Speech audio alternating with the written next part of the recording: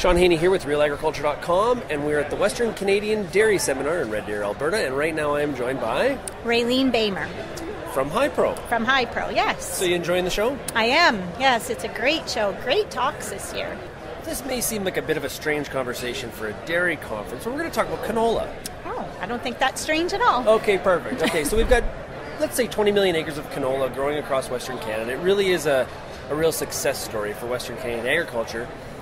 Does canola meal fit into a dairy ration? Oh, definitely, yes. For sure in Alberta. We are in the heart of canola here. And not to diss soybean meal at all, but the economics just doesn't work for an Alberta dairy. You can use a lot of canola meal in your ration, 3 to 5 pounds a day. I work in pounds, still old school. Probably a lot of listeners do too. But when we optimize a dairy ration, it truly does pull in a lot of canola and not very much soybean meal.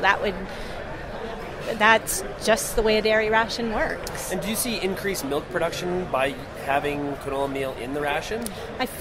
We see increased milk production by having a balanced dairy program, and canola meal can be part of that. So every dairy program is unique depending on the forages on the farm, but when you balance it all, like I say, typically a balanced program will pull in anywhere from 3 to 4 to 5 pounds of canola meal per cow per day. Yeah, so because I have heard in different discussions that some people have a real preference for soybean meal. So what is the difference between the two?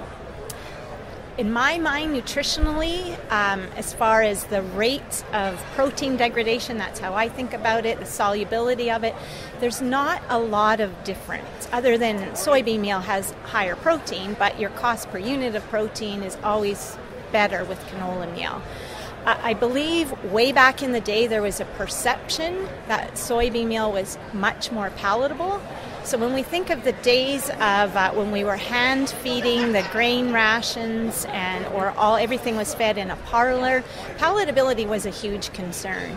Now when we have everything in a TMR or mixed with silage, palatability is not as big as a concern.